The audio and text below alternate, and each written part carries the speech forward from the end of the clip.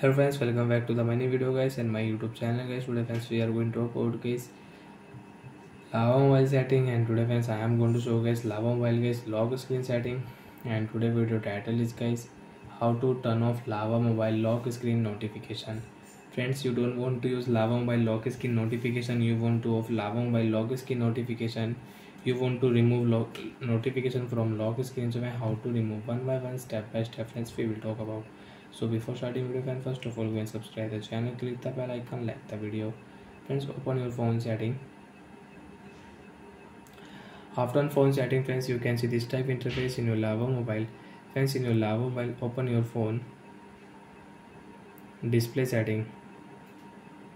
After on display setting friends, you can see this type interface in your lava mobile.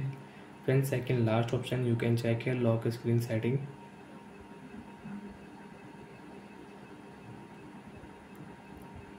Friends, open your phone privacy setting, and friends you can use lock screen notification.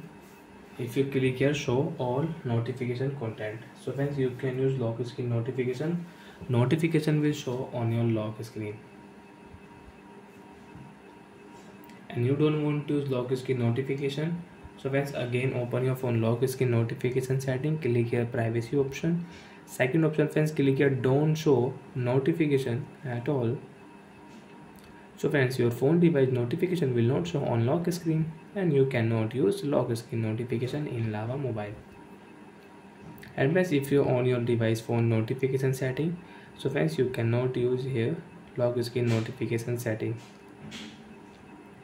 You can check your notification history if you on, so you can check notification history you can use, and you don't want to use, you can off notification history.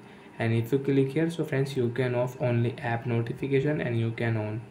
So like that friends, if you on your mobile display setting, in your display setting you can use lock screen notification setting. Bye friends, thanks for watching the video.